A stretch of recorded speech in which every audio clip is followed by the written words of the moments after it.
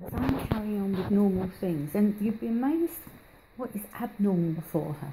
One of the things I really do, she's following me, she's having a look, she's okay.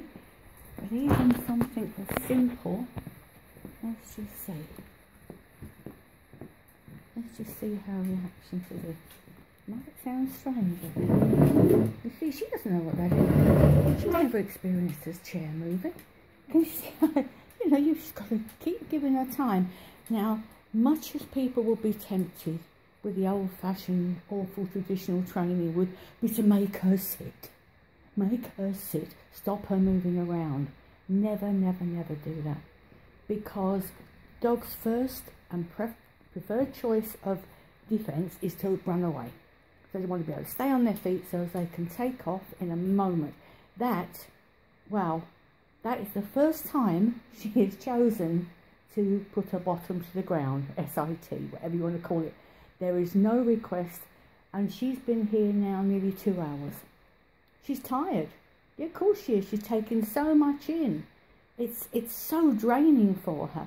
But never, I promise you, I don't know what she's been taught before, but the worst thing you can do to a dog like this is to make it sit or stay or lay down or anything. It must be able to retain the ability to get away in case something... See, this may seem simple to you and I, but to her, first time in a house, let alone seeing a chair, she stays on her feet, she feels safer. You make her sit down. This is why you never make them sit down at the curb or anything like that. For goodness sakes, you're out for a walk, you know.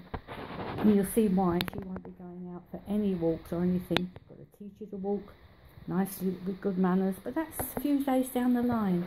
These first couple of days are going to be just her and me. At least she's making a good association with me. Oh, you're such a good girl, aren't you? Who loves you, kid? I want her to realise that this hand only means affection or food. Not a bad start, is it, eh? And I don't expect it all to go smooth as silk. Come on, it's not going to happen. But I do kind of celebrate this little success. So again, never ask a dog to sit or to lay down when it is feeling stressed of any description. You know, people come to the door, leave it on its feet. Avoid ever asking for that because it's unnatural for them. Yeah, good girl. I'm going to get some soup now. So I just carry on as normal. Remember, she doesn't know what any of this is. It's all alien to her. So she can feel that she can run away or move away from something. That's just fine.